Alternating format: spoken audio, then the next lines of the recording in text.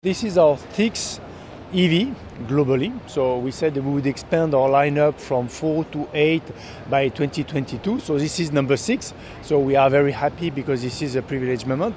At the same time, in our plan toward 2022, we said we wanted obviously to fight our corner in Europe because many competitors are coming. It's normal. It's good because the market will grow and the segment will grow. But at the same time, we wanted to penetrate the China market because this is simply said, the largest EV market worldwide with a very strong growth. Last year it was 69%. Since the beginning of the year, the market here in China for EVs is growing 168% and is already reaching about 4% of the total market in pure EV. So for us, it's a kind of no choice, you have to be into this market. Now, if you want to enter in and penetrate this market, you have to bring something different. Today, we are featuring Renault City K-ZE car. So now it's a car, it's a production car, so we are featuring it. We are going to introduce in China before the end of this year. And it's very important because we wanted to target what we call A segment car, which is affordable e-mobility. SUV-like, so very strong design in terms of giving some good emotional cues on flavor.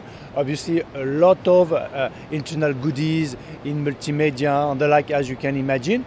Plus, the backing of the Renault standards, which is international joint ventures derived from our partnership in EV in Europe for the last 10 years. And now, as you know, we are leader in Europe in the EV. So all this experience we wanted to bring here in China.